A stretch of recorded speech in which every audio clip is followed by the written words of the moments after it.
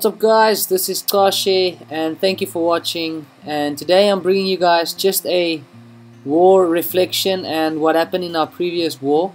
As you can see, our war log is actually looking quite well at the moment, and let's quickly look at the details of this last war that we've had. As you can see, 26-11 was the final score and we got full stars, full experience for this war. So let me quickly show you here. We managed to 3-star everyone except the top 4, which we've all 2-starred. So this is quite nice. I'm quite happy with everyone's efforts, and we've actually used all 20 attacks, so that is very nice. I'm going to just show you some of the attacks that I think was quite extraordinary. The first one I want to show you is one that I did on my Town Hall 7 account. And if I just pause this up here, if you have a look at this base, everything, all the defenses are actually maxed for this Town Hall 8. And if you know my Town Hall 7 account, it's a max Town Hall 7 Yomar. So this is a Town Hall 7 3-starring a max Town Hall 8. This is the air attack, so the walls, you know, if this was all black walls, then all level 8 walls, it still would have been the same result. So all the defenses are maxed. The only thing that is not maxed are like the pumps. And this is actually one thing, you know, you always get these people that sometimes they rush their town halls and they don't upgrade everything on their base. Now, if you actually upgrade your pumps as well and you max them out, then it's just more hit points that the enemy troops have to take care of before they can 3-star you. So I would always say just, you know, max everything. So let's quickly have a look here what happened. So I used 3 lightning spells and took out that air defense at the top there, and I tried to get these dragons. Now what I quickly want to talk, this is one thing I noticed some people struggle to get right. When you try to get your dragons to get to the center of a base, I would always suggest that you start on the 2 corners, but then even if you do start on the corners, there's a way that you can see where your dragons will go naturally. So look at this top dragon here. I dropped him, instead of dropping him on the far side of that gold mine, I dropped him on this elixir side, so when he's finished with that gold mine, he'll also move towards the center. So that is the reason why I dropped him here. This one was a little bit harder to do because that builder's hut, the closest building to him was that gold mine, and then he started going to the right. So let me quickly show you how this works. So from the 10 dragons that I had, that one at the top, as you can see, he starts going inside, and this one here, I think there's only 1 dragon that actually goes off to the side. All the other dragons came towards the center. So as you can see here, 9 dragons are heading towards the center and only 1 went off to the side. So now I've dropped all 9 of them. They are all heading towards those 3 defenses, and so right here, this guy was probably in a bit of trouble, because before the clan castle troops arrive, I think those 2 air defenses were taken care of. So now there's no more air defenses left.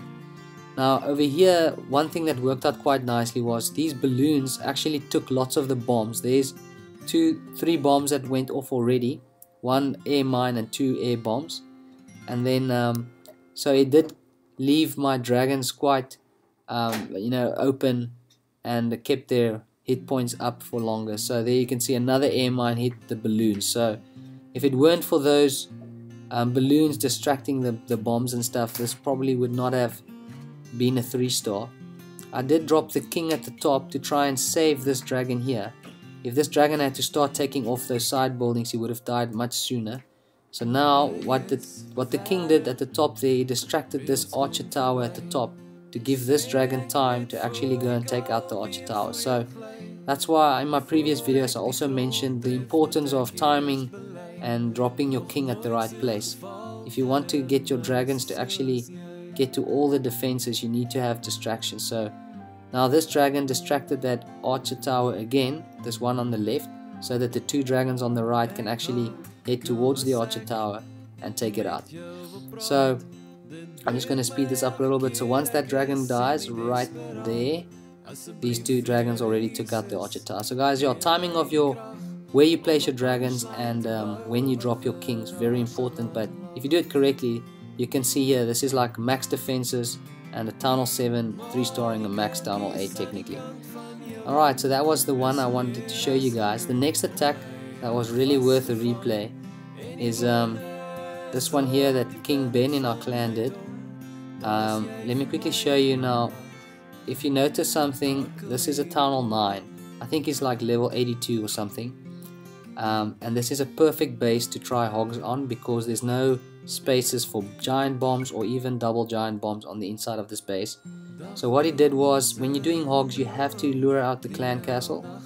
So here he used one hog, lured out the 6 wizards, I think that's in the clan castle, or the 5, not so sure.